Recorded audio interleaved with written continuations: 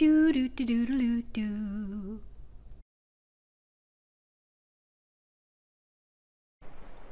Hey, how's it going? It's Nancy Gamon. Would you like to surround yourself with beautiful artistic flowers? In this video, I'll help you get started on your own dyed bouquet. We'll be exploring a way of creating dyed flowers on fabric using melting ice and powdered dye. It's super fun. Let's get started.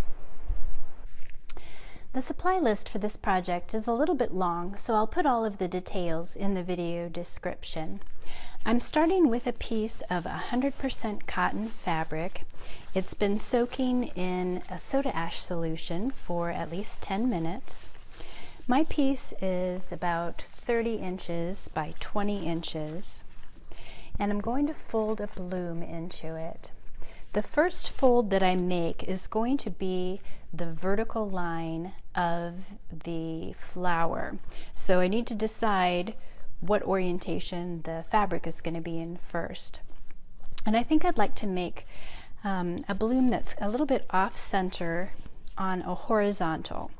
So since it's going to be horizontal, this will be the vertical line of the bloom. So I'm going to go in maybe about a third of the way.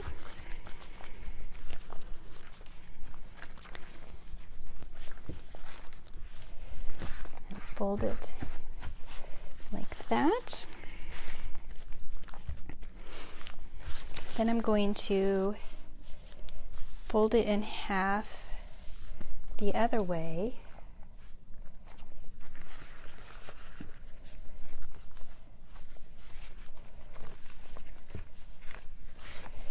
And I'm going to start making triangular folds.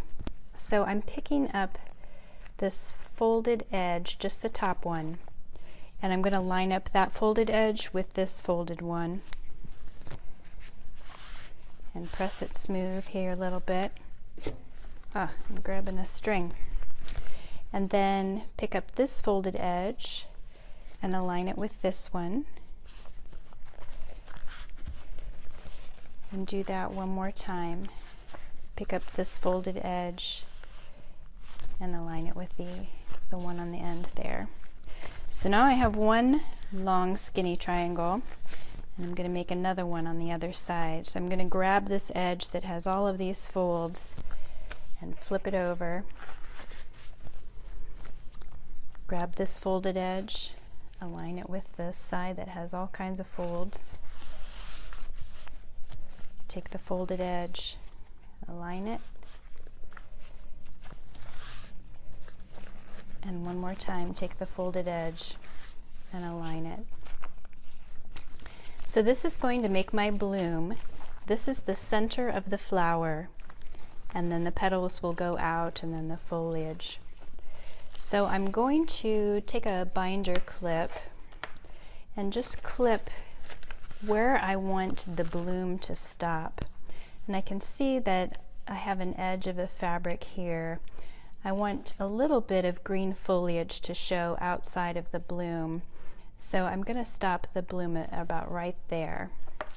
And I'm just going to clip that while I do the next step. And so that will keep my folds nice. Then I'm just going to kind of blouse out this fabric so that it's not tightly folded, and this will kind of help create the illusion that the bloom is in the field of green leaves, and so I'm just going to try and loosen this, and also it sort of helps the edges of the bloom soften and dissipate or melt into the surrounding foliage. So I've got that pretty well loosened up, and now I'm going to set it in my pan for dyeing. So the setup that I like to use is a large plastic tub, and then I set on top of that a cooling rack like what you use when you bake cookies. And then I have a metal baking pan that has, I've just punched a bunch of holes into the bottom of it. And then on top of that, I'm going to put some scraps of mat board that my friend Amy Bryce gave me. And these help keep the fabric off of the metal pan. If it was sitting directly on it, it may pick up the patterns of the holes, which is interesting, but that's a different video. So right now I'm going to use the mat board to keep the fabric off of the pan, but it's going to dye as well, and I'm going to get some neat dyed papers out of that. So then I'll arrange my bloom on top of the mat board, and I'm going to cover it with some damp fabric to protect it. Sometimes not all of the powdered dye melts. It can get kind of clumpy, and so I want to protect it from spots.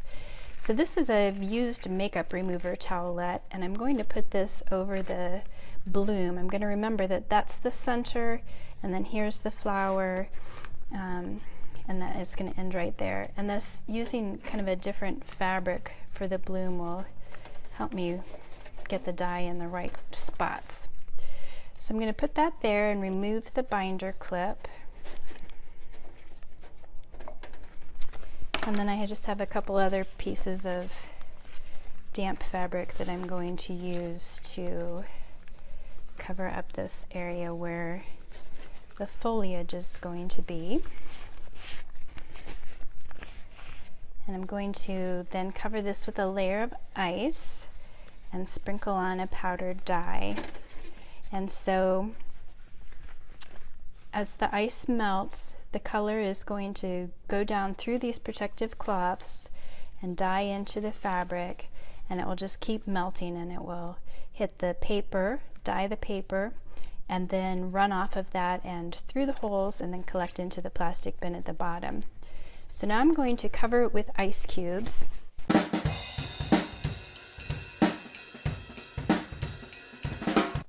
Okay, so I'm aiming to just get just enough ice on to cover the project.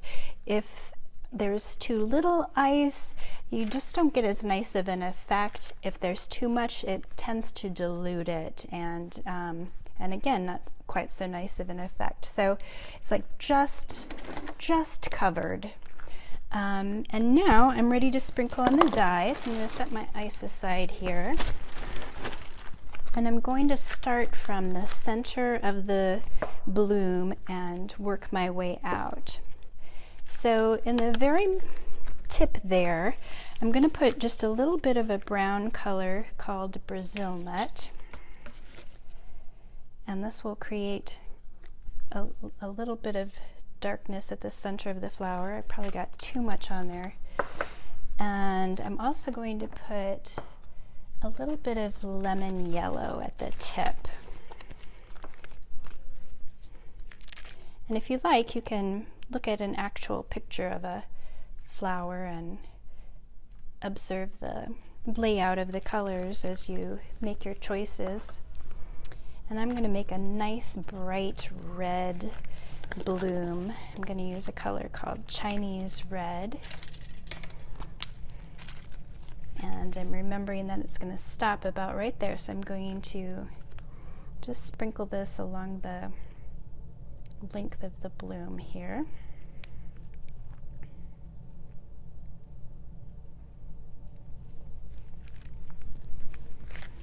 And since flowers are often a slightly different color in the center and on the edges, I'm also going to add a little bit of a color called Ron Burgundy just at the edge of the bloom up here at the top, and that will kind of help define it with a color change and maybe help it look a little bit more natural, I hope.